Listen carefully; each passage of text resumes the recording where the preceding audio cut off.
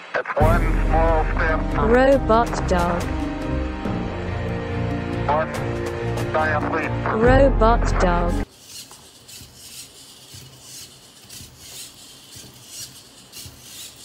What's up guys, it's Nick here. Before I start off today's video, I just want to thank every single one of you for watching and sharing my previous video.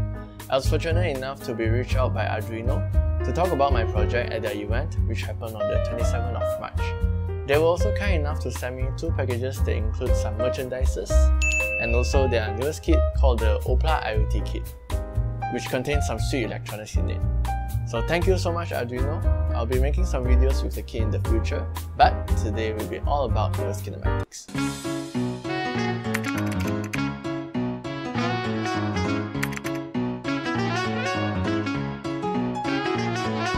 The goal was to make it walk, and the motion that made the most sense to me is for its leg to move along a semicircular path. But to be able to draw any kind of circular shapes, we first need to be able to give inputs to the vertical and the horizontal axis. For simplicity, I'm gonna call this the Z-axis and this the X-axis. I have already covered the inverse kinematics for the Z-axis in the previous video. If you haven't already, you can check it out, link is in the description. So now, the objective is to implement the inverse kinematics for the X-axis. Here's a simplified drawing of the leg. We want it to move along here according to our input. Let's say right now I want to move its leg forward. It would be something like this. We know that this angle equals to this angle, and this angle equals to the arctangent of the input x over c. When the leg moves forward or backwards, this length will change as well. We can calculate it by dividing this value by cos theta. So here are the codes based on what we did just now and also in the previous video. By the way, I've cleaned up the codes quite a bit. Instead of using the setPWM function, I created a function and mapped 0 to 180 degrees to 500 to 2500 microseconds such that I can use the right microseconds function to control the servos more precisely. So let's upload it and try it out. If I increase the x, the legs should move to the front. And if I decrease the x, the legs should move to the back.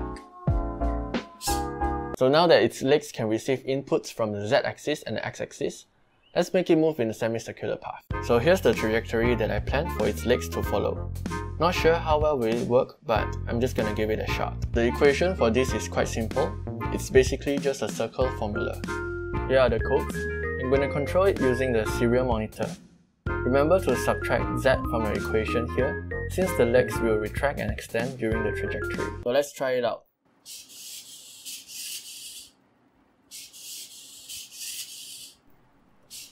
Everything seemed fine, so I decided to let it walk on the table.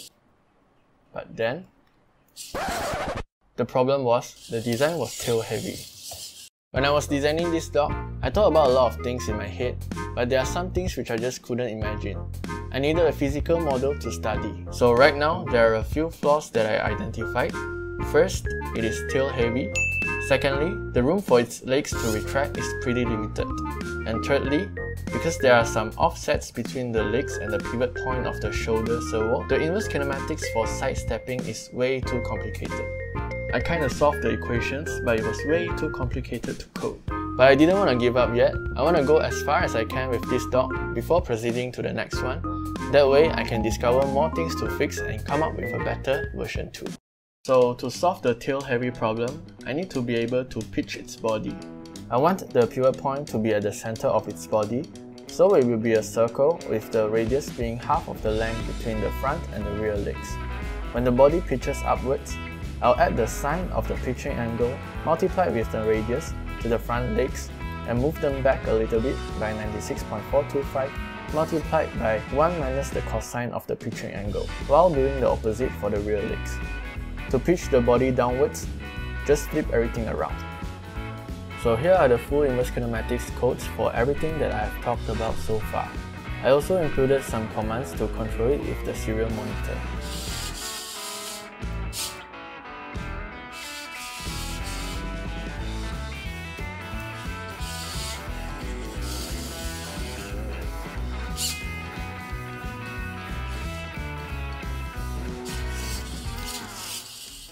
So that's about everything that this robot dog can do.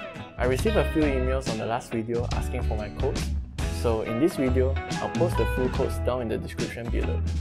So thank you guys so much for watching. If you enjoyed the video, remember to leave me a like and subscribe and share it with your friends. In the next video, I'll introduce you to version 2 of my robot dog, which will eliminate all the fundamental flaws that this version had, and it will be wireless as well. So until then, stay tuned and stay safe.